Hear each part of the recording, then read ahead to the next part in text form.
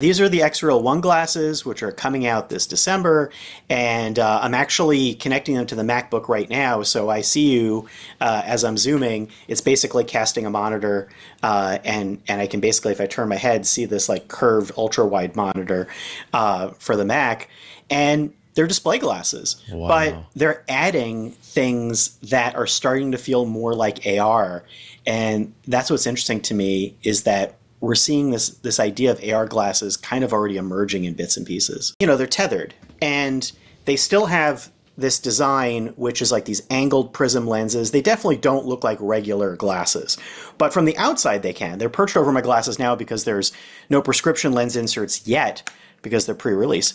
But there's a chip on board that Xreal made that does if you follow the industry, it's 3 degree of freedom position tracking.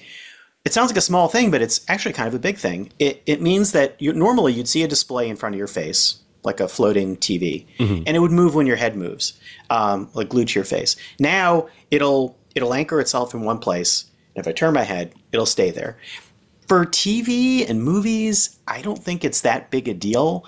But for working on your computer, or doing something like that, I find it very useful because I don't want my computer pinned to my face as I move.